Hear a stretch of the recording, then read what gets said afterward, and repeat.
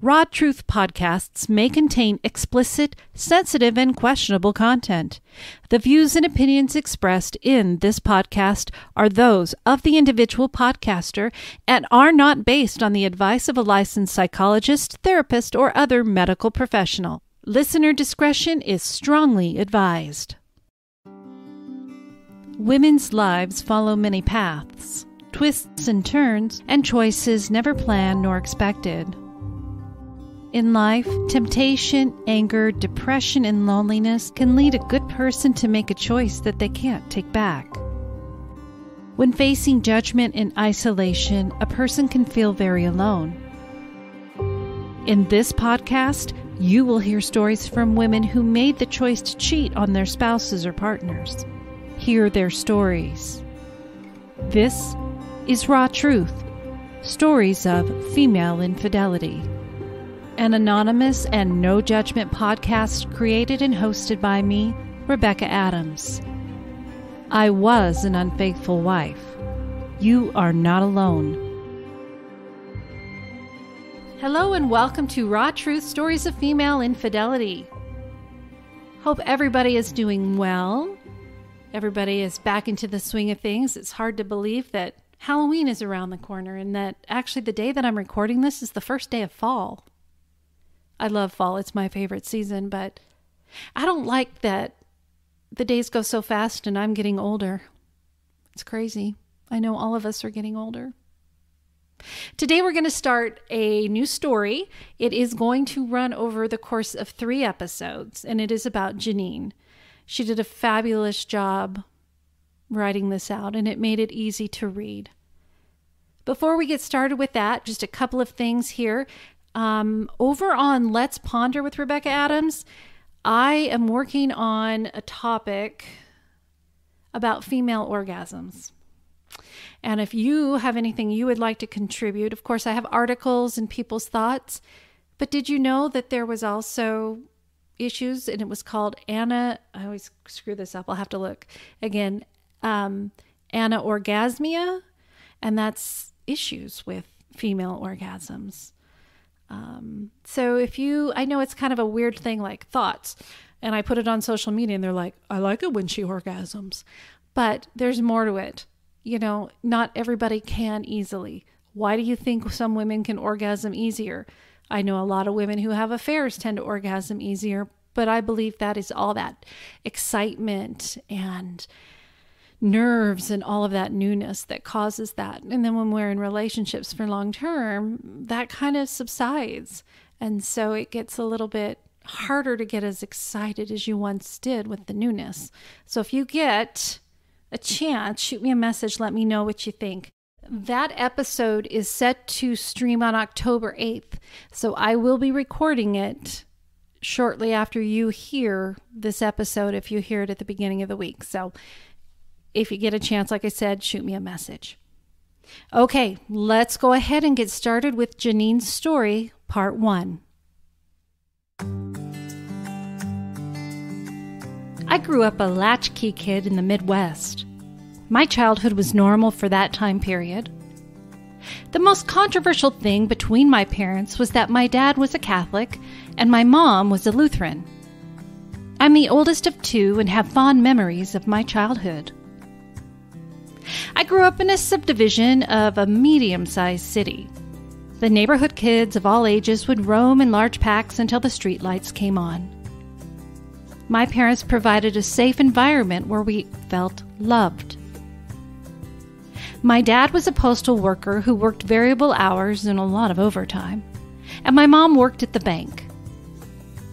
We went on road trip family vacations every year, and they tried to make sure we had fun. For the most part, we were a happy little family.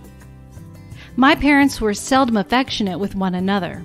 They slept in the same bed, but it was rare to see them in bed together. I don't remember them fighting much either. If they did, they always kept their voices low and never brought us into their disagreements. My dad was one of 9 children raised in an abusive Catholic family setting. He would tell us stories about how his father and the nuns terrorized him. He was prone to verbal outbursts when he felt uncomfortable. My mom was careful not to anger him. I remember him always taking his pills wherever he went. My dad had an incident at work which led to his dismissal of service. I knew my mom wasn't happy dealing with his mood swings and emotional issues. She filed for divorce 1 year after the incident. It seemed she had just put up with it all until my brother and I were old enough to manage. I was 18 and my brother was 15. I always had long-term boyfriends during high school. I lost my virginity to John at age 15. He was a sweet person who treated me well. A year into our relationship, I became pregnant. We were both terrified. Neither of us wanted to be parents. My mom drove me for an abortion. We never told my dad or talked about it again. He and I stayed together for a little longer, but he ended up joining the army and then moving away. I had boyfriends after that, but always avoided casual sex to prevent that experience again. Back then, women were either sluts or teases, so I settled on being a tease.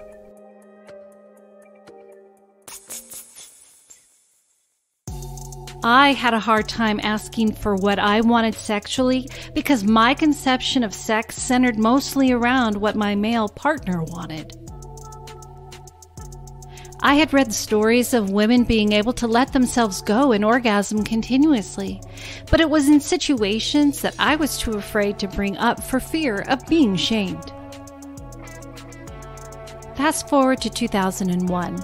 I had just turned 27 and moved to the big city after getting my first real job out of college. I was living with my friend and felt so excited and free to be out of my rural hometown and on my own in the city. My roommate and I were old high school friends who had always had a thing for each other, but never hooked up.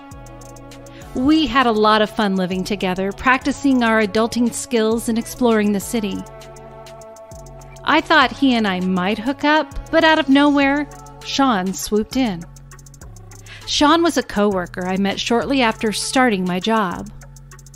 We worked in social services, and he was also new to the city and from a rural setting. We fell in love quickly. I loved his sense of adventure, outdoorsy vibe, and that we were both passionate about the same issues. He was very upfront about the fact that he was divorced with a non-violent criminal history. He'd worked hard after his conviction to complete his education and better himself. He didn't want there to be any secrets about him. I was taken aback by his ability to be vulnerable and not hide from me. Shortly after we met, an opportunity arose for us to be property managers for an apartment building in exchange for reduced rent. I was hesitant about moving in together so quickly, but I also felt the urge to settle down and start my adult life. By pairing up, we were able to pool our resources to stay in an expensive city with low-paying jobs. Our friend groups were starting to get married, buy houses, and settle in for the long haul. I felt that was the only way to achieve the American dream. We saved enough money to buy a house, we both went back to school for better-paying jobs, and we got married within a few years. All seemed perfect on the outside, but what few people knew was about Sean's explosive temper. He would yell, making me shut down and feel like I was an inch tall. Sean was very particular about his diet, and if he did not have what he needed to prepare food, all hell would break loose. He also liked to stay up late drinking, which always made him grouchy in the morning. I hated having to tiptoe around him, and I am a natural people pleaser who has trouble setting boundaries. I love to spend time with my friends, either in person or on the phone. Sean always felt like I put him last and would say if I tried harder to center him, that he would feel more secure and loved. I took that to heart and really tried to be the best wife I could be. I felt like since we were married that I had to deal with emotional outbursts because at least he didn't hit me or cheat on me. Everyone said marriage was going to be hard. If I just loved and supported him enough, he would be the man he promised he was.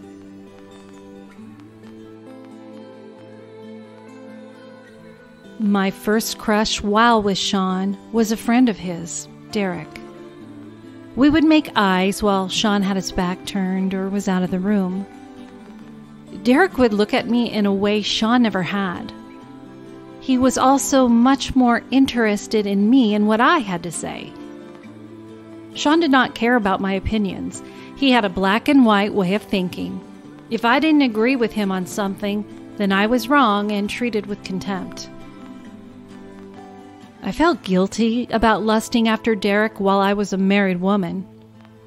Sean had no tolerance for admiring other men or enjoying them checking me out. The only way this relationship could work was to be 100% monogamous with no outside influences. I was okay with that, as I had never cheated on my boyfriend and looked down on people who stepped out and lied to their partners.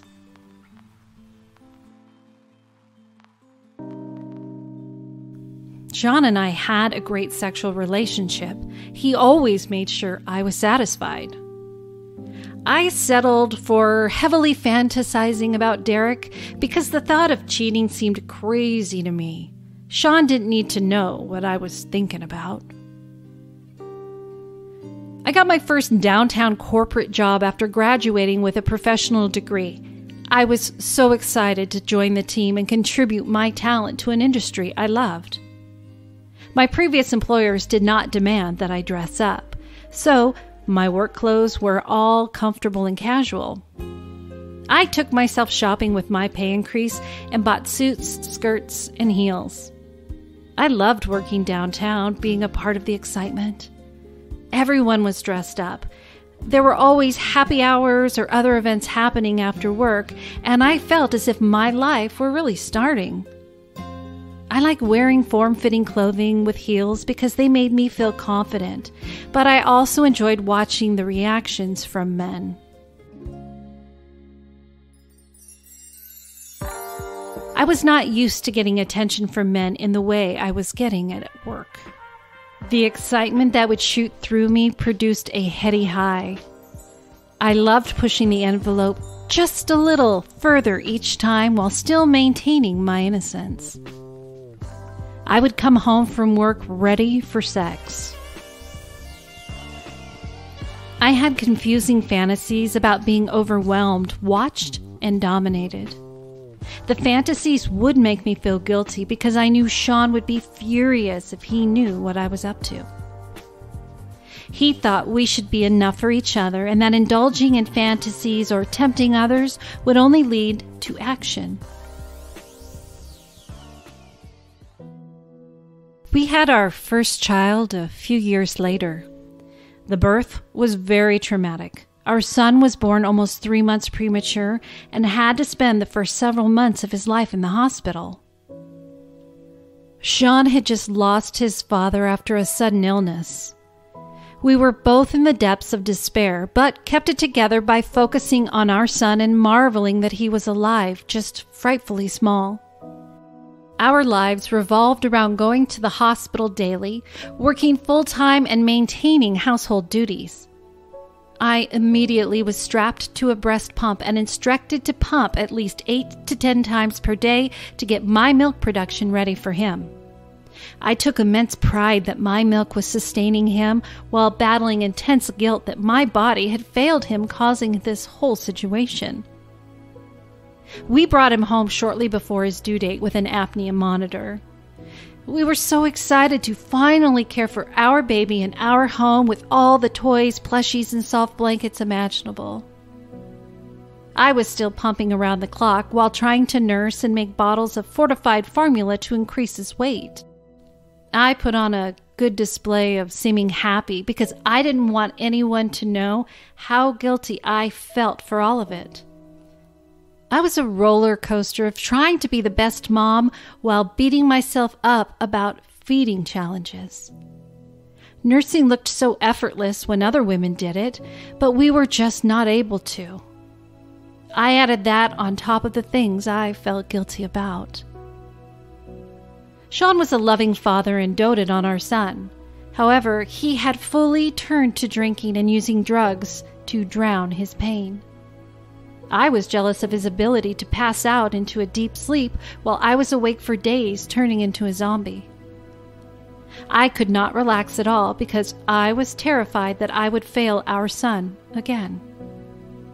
I would anticipate him crying or think, I heard the monitor causing me to stay alert. I didn't want to reach out for help because I didn't want anyone to suspect that I wasn't happy or grateful for my son. I returned to work a changed person. My cute clothes no longer fit and heels killed my feet.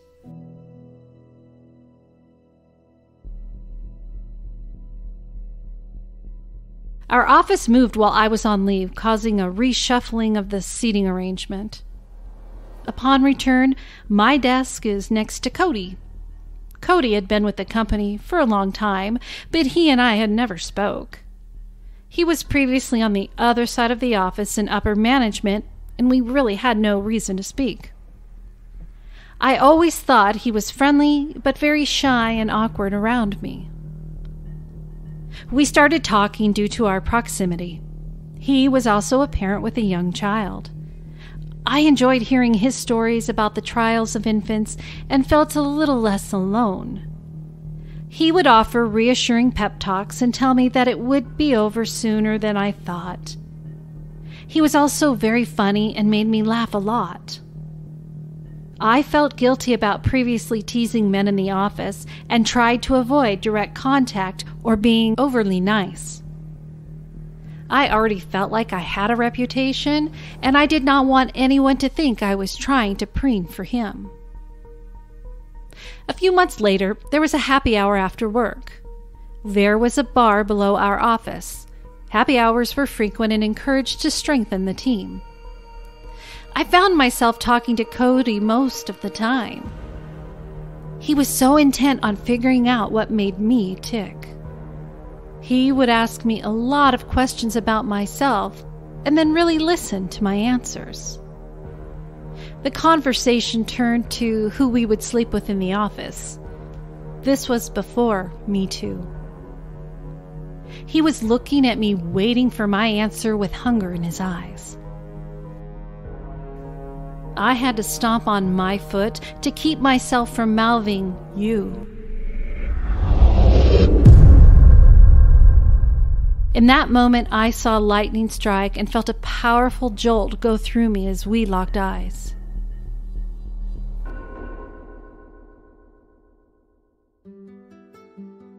Things at home were okay.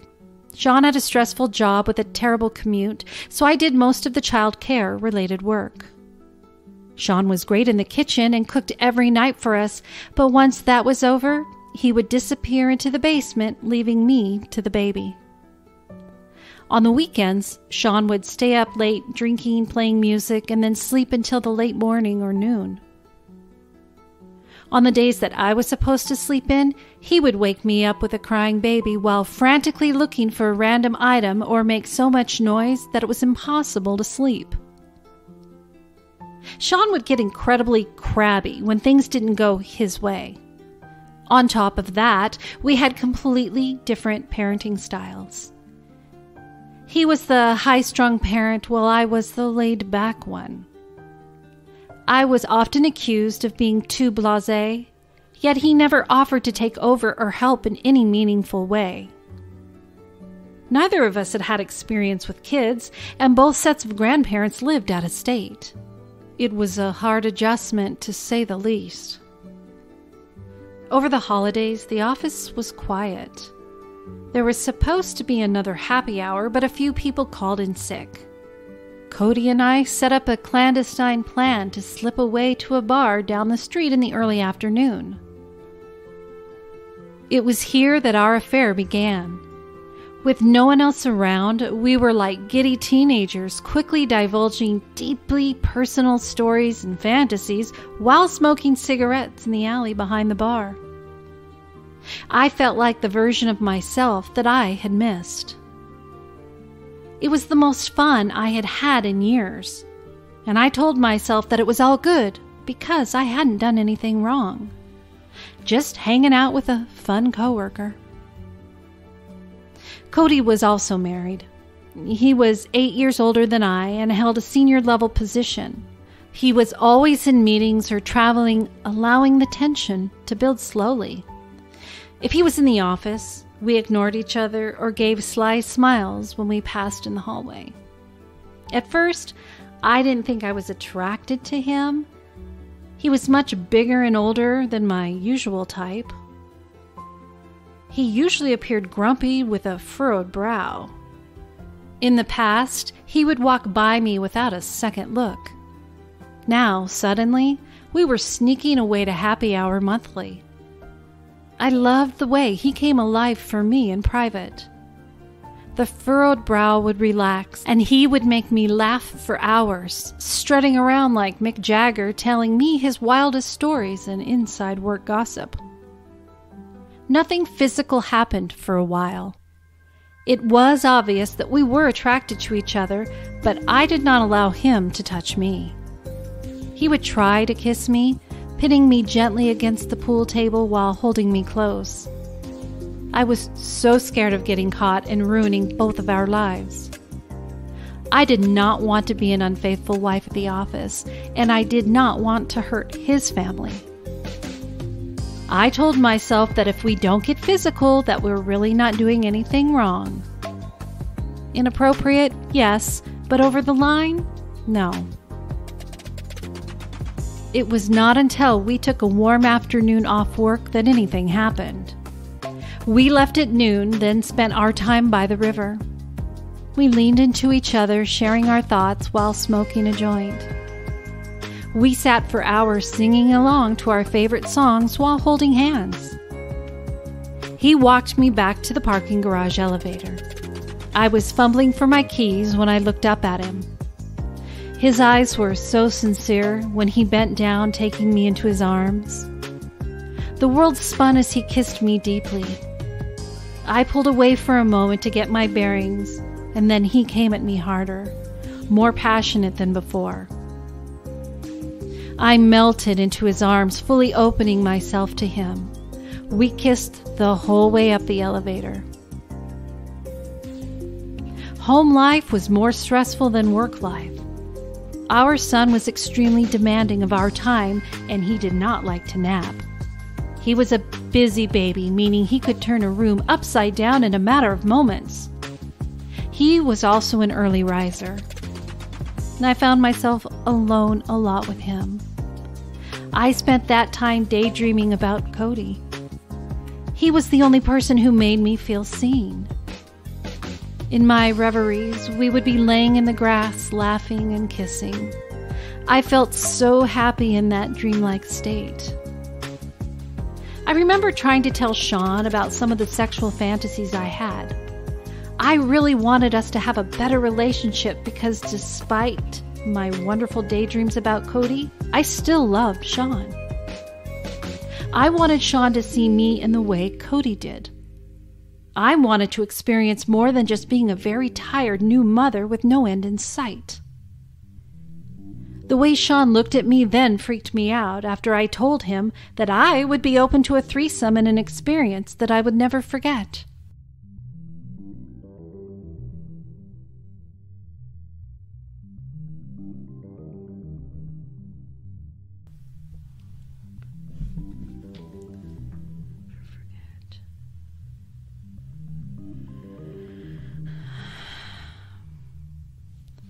He immediately started gagging and then exploded into a rant that he would leave me if I ever touched another man, and that the desires I had were sick and wrong.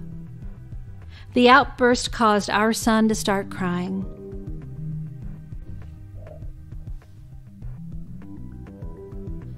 I went to comfort him with Sean following, screaming about what a terrible person I was. As I was holding our son, trying to get him to calm down, Sean put up his fist as if he were going to hit me. The anger in his eyes was intense. I felt completely helpless. I kept imagining Cody wrapping his big body around me. Sean would always come crawling back with an apology. He grew up with alcoholic parents who would frequently fight or have guests over that would brawl in the house. I felt sorry for him. I thought if I could provide a quiet, safe home that he would mellow out. He always promised to go to counseling or read a book on anger management. He told me he was terrified of losing me and that if we had a threesome, we would be breaking our sacred marriage vows. He went on to remind me that he was strictly monogamous and that indulging in other behaviors would be grounds for a divorce. I often felt like I walked a fine line between being his rescuer or abandoner. Somehow, I was able to become two versions of myself: work adulteress Jeannine and home wife Jeannine. Cody and I carried on our affair right under everybody's noses. When he was in the office, we would slip away into the basement or stairwell to steal kisses or have a wild makeout session. This went on for several months until he told me that he got a promotion and was moving out of state. I was absolutely thrilled to finally end the torture of an office affair, but also crushed to lose him. At this point, he was the only reason I was excited to get up in the morning. It took me a long time to admit to myself that I was in love with Cody. I didn't think it was possible to love two people at the same time. Ideally, I wanted both men in my life. I wish I could say to Sean that I had feelings for another person, but that it didn't mean I had to stop loving him.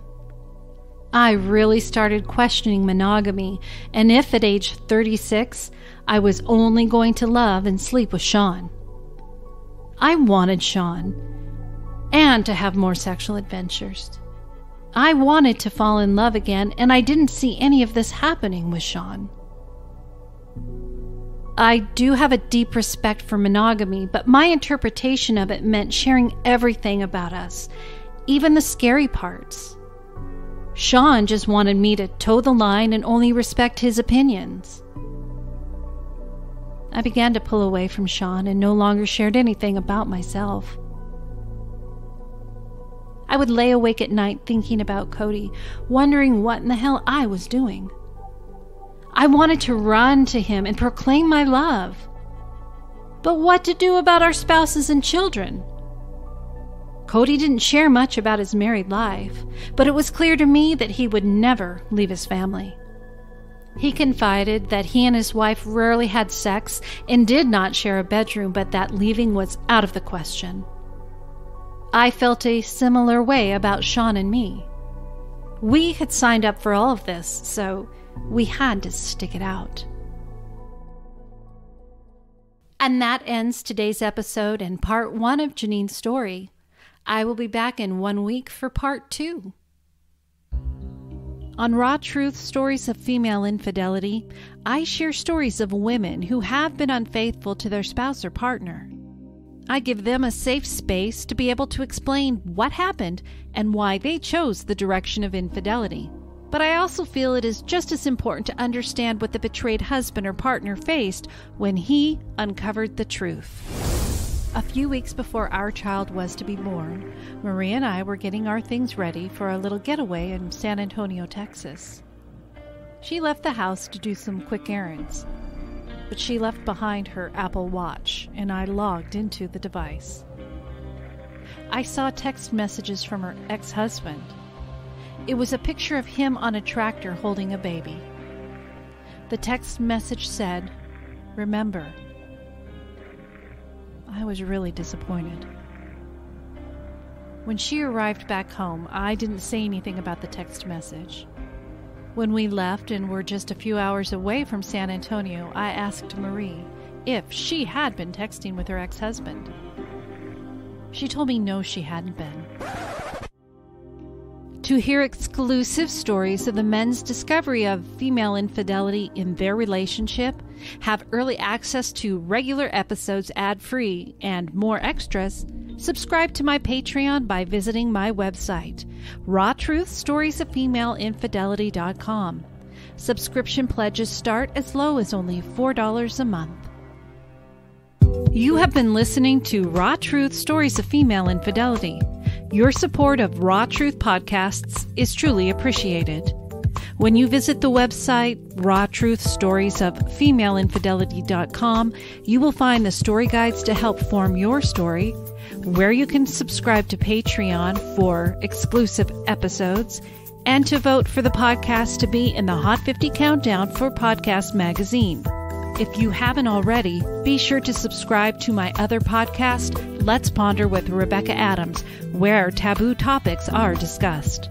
To submit your female infidelity story, share feedback, or have general questions about the show, please email rebecca.rawtruth@gmail.com.